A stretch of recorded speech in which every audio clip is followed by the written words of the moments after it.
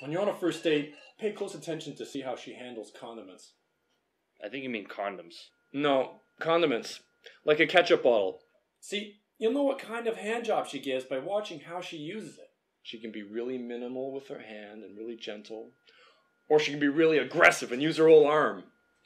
And that's when you know you've got a winner.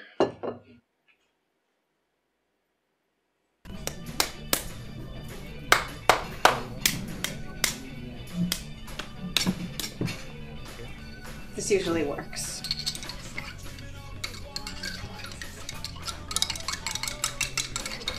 And if she uses mustard, she's guaranteed down for sucking dick. What? Yeah, because mustard's training for cock and cum. It's the tanginess. That's disgusting. I know, isn't it great?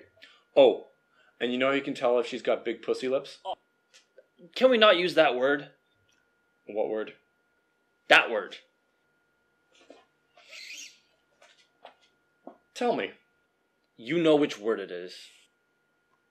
You can't say it, can you? I'd rather not. It's time we expanded your vocabulary. What are you talking about?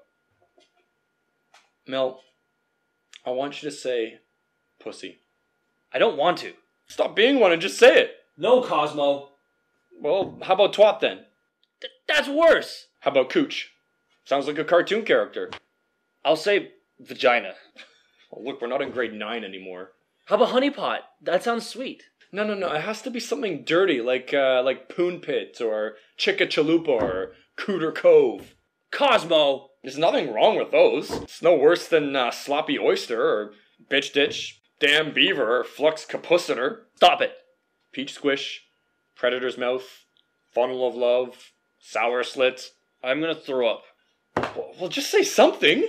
Cunt! No, you took it too far.